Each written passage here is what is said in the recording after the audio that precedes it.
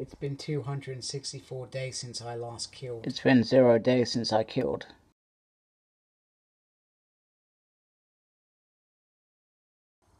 Hello and welcome to another Smurp video. And today we are looking at X-Men Psylocke, the Apocalypse Wave. So the usual standard box is there, and there she is in her prison. Top's got a nice X-Men logo. And then this is always my favorite bit, seeing the side, which is pretty cool. And on the back you've got the promo shot. And then you've got a little bit about Betsy. I meant Betsy, as she went from an English woman in a Japanese body. That's just crazy. And these are all the other figures from the line. Pretty solid lineup. Pretty much all figures that I think most fans would want. And then there's the Apocalypse. So let's get her out of her cage. So first up, she comes with the left leg for Apocalypse. And obviously I'll be reviewing him by the time I've got through all 7 figures, because there's quite a few. There's 7, I just said that. Crazy, stop talking. Okay, so first of all we have the accessories, which are really, really nice.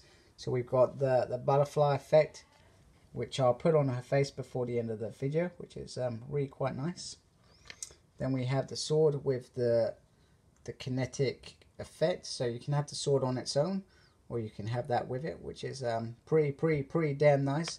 And then something that she's used for numerous years in the comics is her side knife, which she creates out of her hand, and she usually sticks it in somebody's brain because they're being controlled or something like that. So for this, Hasbro have really thought about what they want to give us with this figure, and just to make it that much better than perhaps just a lady in a ninja leotard. So they've really thought about Psylocke, the character, and they've given us 3 things that she has used over the years in various different scenarios, so to speak. So onto the figure itself.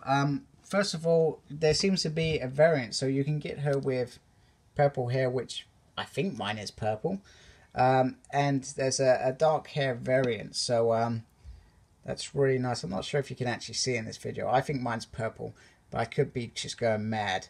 So the face is really nice. You can really get a Psylocke feel from that.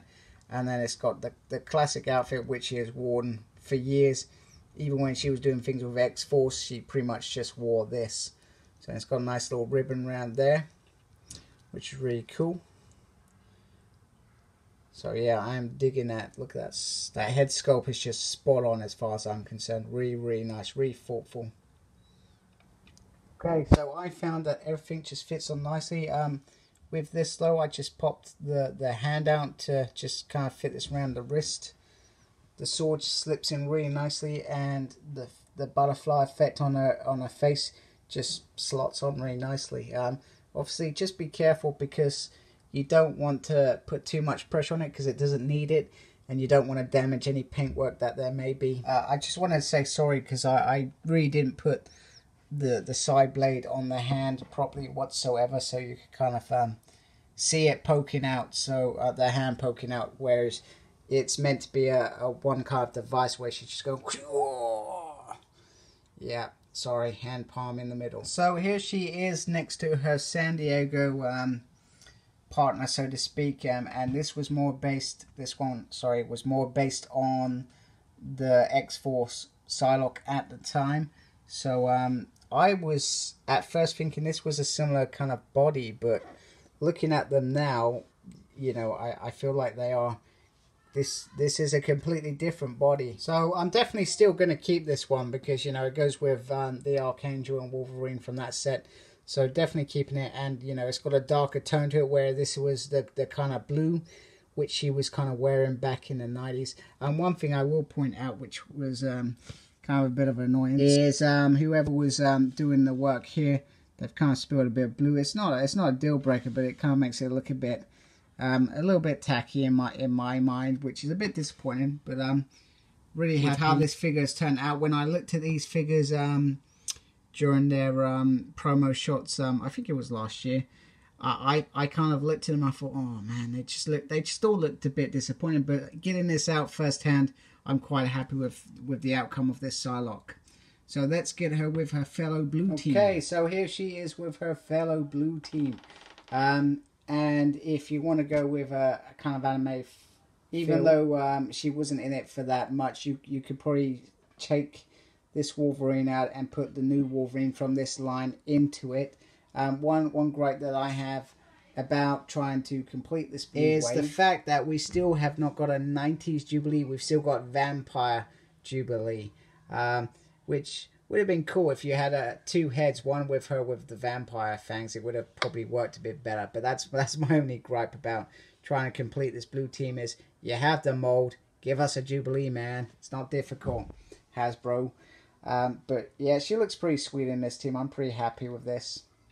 We've got a new Gambit coming next year, and we'll probably get followed by a new Beast, I suspect. We've also got 90s Xavier coming out, so they really are trying to give us the 90s team at the moment, which is pretty good. We had Jim Lee, Cyclops, and Rogue last year, and we obviously had this Wolverine in his brown costume, which he used in the comics for the 90s. So all in all, Psylocke I find is a fantastic addition, and worth the wait to finally get a proper 90s. The one we had from Toy Biz was flimsy and, well, lacking, should we say. But Hasbro have really brought their A game with this figure. They've really thought about what fans want, and I am really, really happy to have her. So if you can get her, I think she is a great addition to anybody's collection. Tell me if you have. Tell me what you like, what you don't like about her. Comment, like, subscribe. Follow me on Facebook, SmurredP. Ask questions if you need to know stuff. If I know it, I'll answer. If I don't, I'll say sorry. I'll send you somewhere else. Take care. Embrace the geekiness. Goodbye.